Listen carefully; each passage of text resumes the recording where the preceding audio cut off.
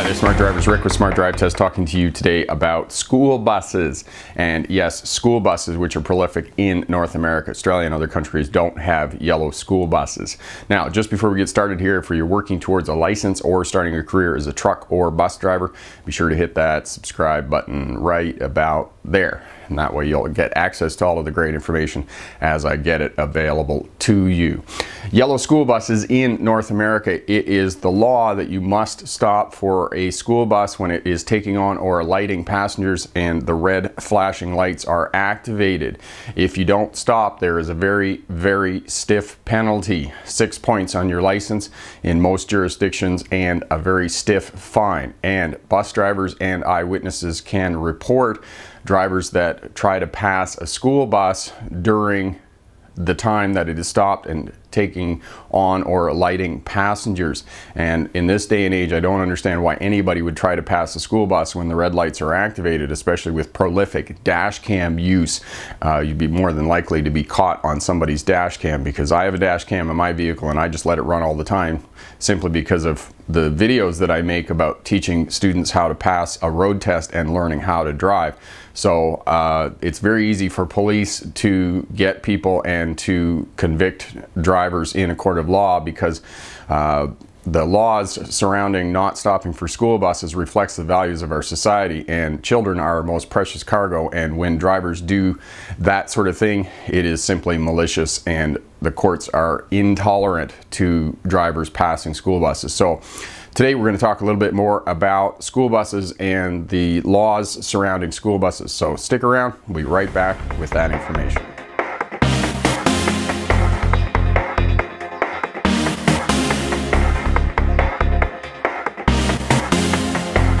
Smart Drivers, welcome back. Rick with Smart Drive Test talking to you today about school buses, particularly yellow school buses, which are prolific in North America. As I said in the introduction, they don't have them in other parts of the world. And I can remember my wife from Australia was quite fascinated with yellow school buses when she came here, because it is one of the cultural landmarks of North America. Now, just saying that in relation to driving, when school buses are traveling along highways and come to a stop to either pick up or alight passengers, you must stop when the red flashing lights are activated. The only time that you don't stop for a school bus is on a divided highway that is divided by a physical barrier. Whether it's a concrete barrier or it's a berm, a built up pile of earth, or a physical nature strip divided by trees or something like that. On most divided highways, which is most of the places where you're going to find school buses, you must come to a stop. Now, most modern school buses all have the same technology on them, more or less.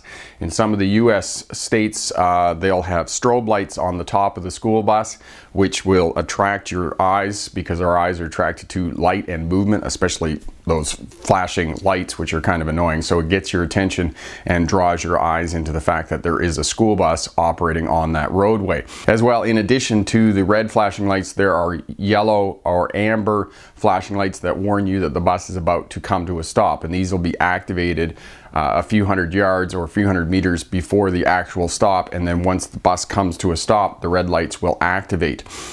As well, all modern school buses have retracting stop signs on the side of the vehicle, and the stop sign is a conventional red 8-sided stop sign that has 2 flashing lights on it to indicate to other traffic that you have to come to a stop in both directions, not just behind the bus but also in front of the bus.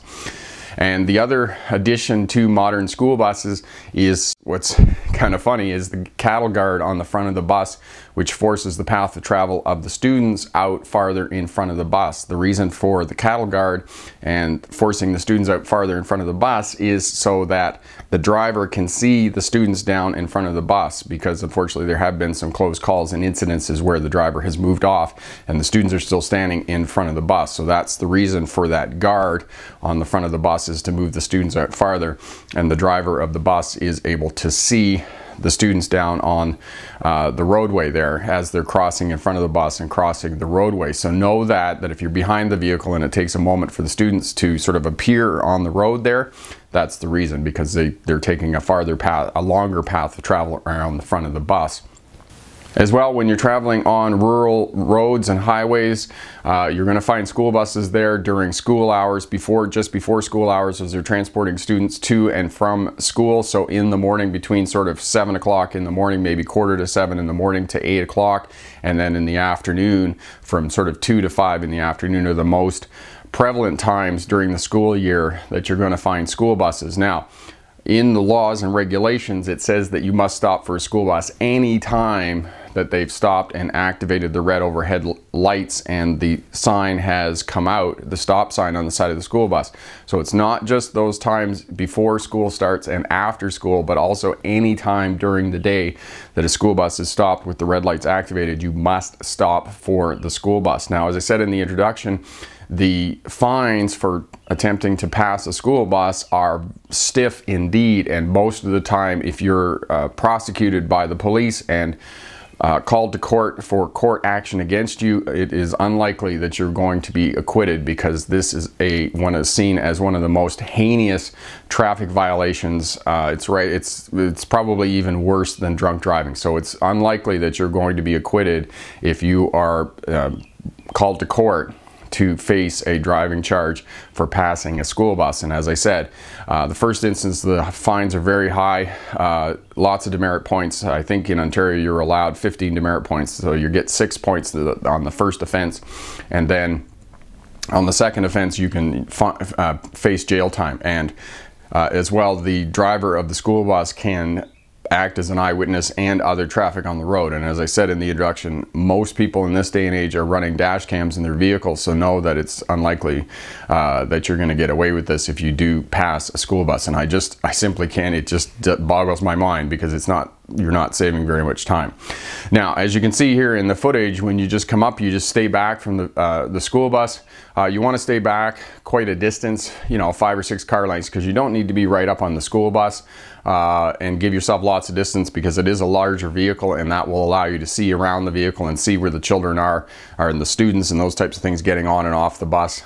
So allow yourself a good distance in front and behind the vehicle. The regulations in some jurisdictions say 20 meters or 60 feet, which is about 3 or 4 car lengths. So stay back a good distance when the bus does come to a stop. And no, there's going to be areas where the buses are going to be more prolific, and it's more likely that you're going to find school buses. So just sort of keep that in mind when you're traveling in rural areas. And the other thing is oftentimes there will be cautionary signs that will warn you that there are school buses operating in the area, picking up and letting off students. So that's a bit of information about school buses.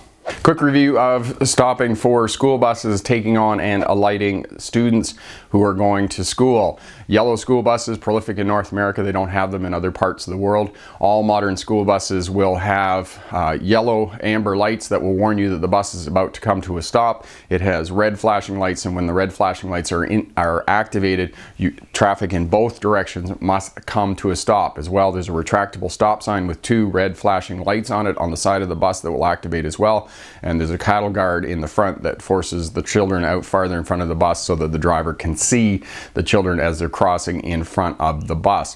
The only time that you don't have to come to a stop for a bus alighting and taking on passengers is when the highway is divided by a physical barrier, whether that's a berm or a concrete barrier or some sort of nature strip in between the 2 highways. That's the only time that you don't. In some US states, they do have strobe lights on top of the bus to draw the driver's attention in and note that there is in fact a school bus operating somewhere in their vicinity. So that's another way. All school buses in North America are yellow. Pretty tough to miss a school bus. I mean, unless you're really daydreaming.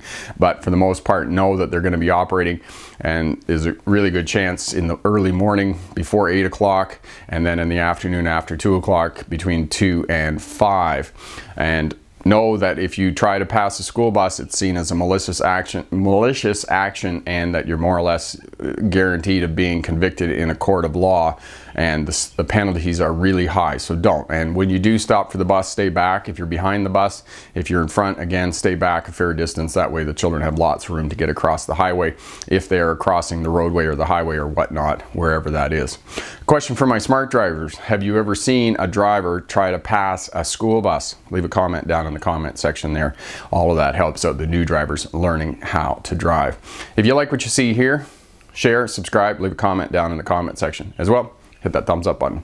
Check out all the videos here on the channel if you're working towards a license or starting a career as a truck or a bus driver. Lots of great information here as well. Head over to the website, awesome information over there, and tremendous online courses that you can purchase.